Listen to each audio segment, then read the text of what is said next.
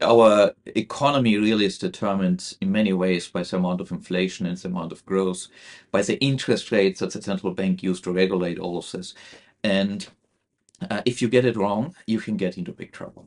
Silicon Valley Bank, for example, during COVID and prior to that, they bought a lot of long governmental bonds, believing that they're in a recession, because usually that's the right thing to buy if you're in a recession. But a few years later, it actually turned out that we are more in a stagflation or even overheating kind of economy. Interest rates went up, and the value of the bonds they bought ended up plummeting. And that essentially caused Silicon Valley Bank to ultimately have to declare bankruptcy. So getting these things wrong can be very, very costly. And I think the things that Silicon Valley Bank got very wrong was buying these bonds with the expectations that they can appreciate. Throughout this last decade, our interest rate has already been so low, so it really couldn't go any lower. So there wasn't much upside potential. And all it took is for inflation, structural inflation to come, and the banks went bankrupt.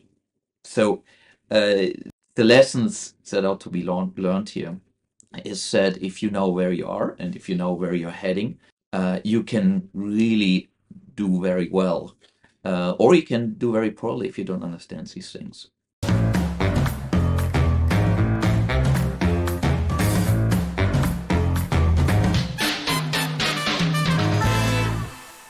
How do we know where we are now and where we are heading?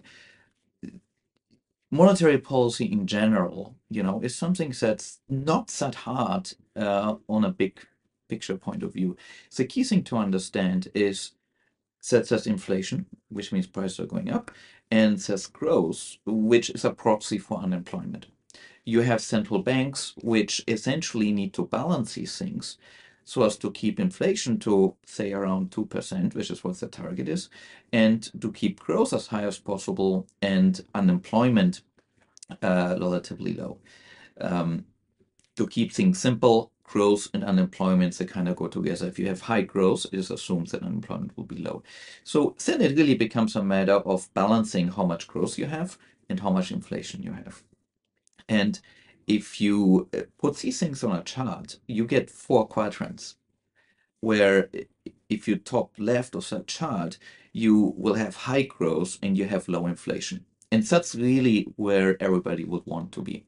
In an environment like this, stocks will do very well. Real estate tends to do very well. And the reason they do well is because your cost of financing is not that high. Uh, People are making quite a bit of money. The economy is thriving. Earnings of companies are doing well. That in turn means that salaries, people have money and they're going to buy, say, a bigger house, which they can buy with relatively low mortgages. So that drives everything forward.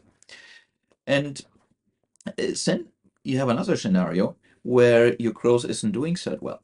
And that's when typically you end up in a recession, meaning your inflation is not that high, your growth is not that good, and the central banks will come in and will say, we need to lower our interest rates in order to promote growth. We need to make money cheap so people spend more. So that's usually what happens in a recession. And because of that, it's usually a good idea to buy long-term governmental bonds. And the reason is long-term governmental bonds tend to increase in value, or other long-term bonds for that matter, when interest rates fall. And usually it's a safe bet to say that if you're in a recession, central banks will lower interest rates and that will cause your bonds to appreciate. Another thing which can be good to buy is gold, because being a defensive sort of asset. And there are certain stocks, defensive stocks, which tend to do pretty well in those areas. McDonald's being an example. Then, if you go towards the bottom right, you have stagflation. Stagflation is a period which usually is seen as the worst of all worlds. That's when you have high inflation and your growth isn't doing so well. We had a prolonged period of stagflation in the 1970s, for example.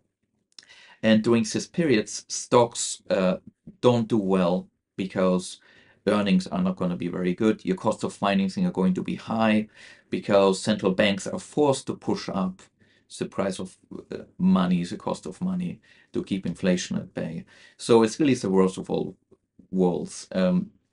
Bankruptcies, people are going to be let go of their jobs. They don't have the money to buy the expensive car as a house, and it kind of compounds.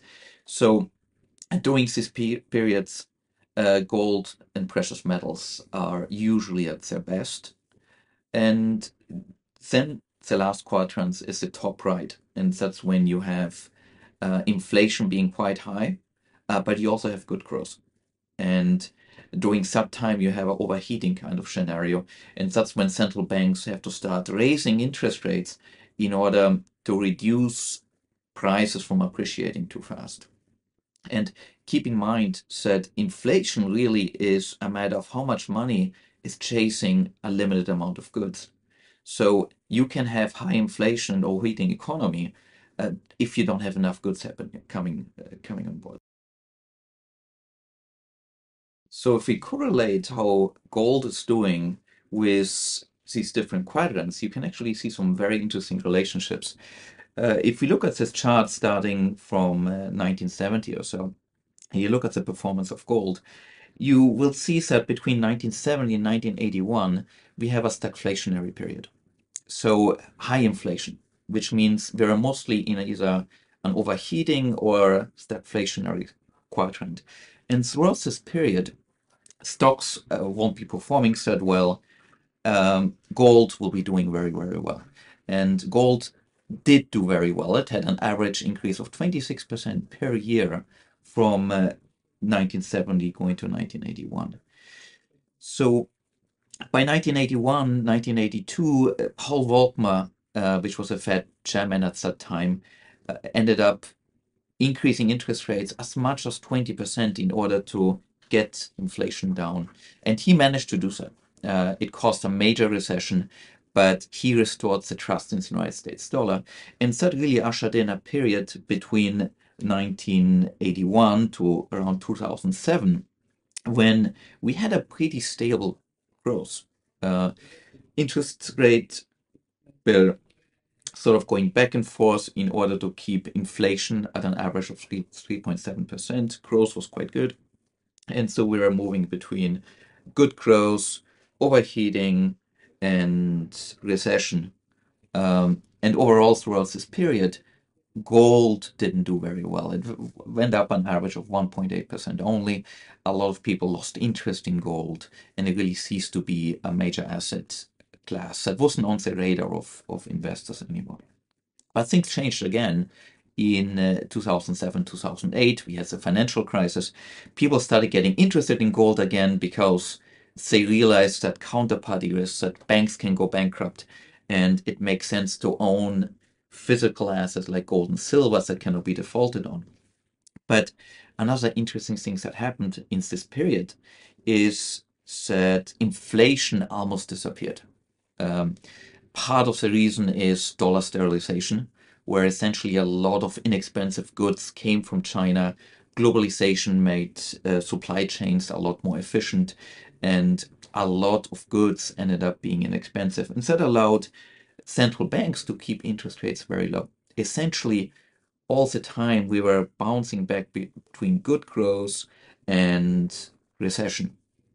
And central banks, for the most part, tried to reduce interest rate to very low levels. In Europe, we went to negative interest rates, which were unheard of, in order to try and keep some growth up. But nobody seemed to have any issue with inflation anymore. It was basically gone. And it was only by 2022 that inflation came back with a roar.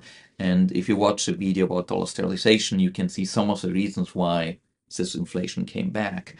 And it caused us to shift over into the overheating and the stagflationary quadrants. That's also when banks like Silicon Valley Bank and so on ended up having to pay the price for buying these long-term bonds, which would have been the right thing to buy in a recession, but they're one of the worst things you can buy when interest rates go up and inflation goes up. So that's essentially how precious metals and gold in particular will do very, very well if you're right in the right quadrants, or will be rather stagnant asset if you are in a quadrant like high growth when it's not the optimal time for gold. Long-term gold will always do well, but on the short term, understanding these quadrants will let you know when you should increase allocation to things like gold and silver. And as we go in a stagflationary period, that's when it's optimal for gold and silver. Gold and silver really aren't really seen as mainstream investments now, especially not silver. Um, but sophisticated entities are buying a lot of gold now. So if we take central banks, they have been net sellers of gold for a long period. But over the last few years, there has been a big impact of central banks buying a lot of gold. If you look at early 2023, for example, you will see Singapore has really doubled down on gold. Singapore has bought more gold than China. China being the second one.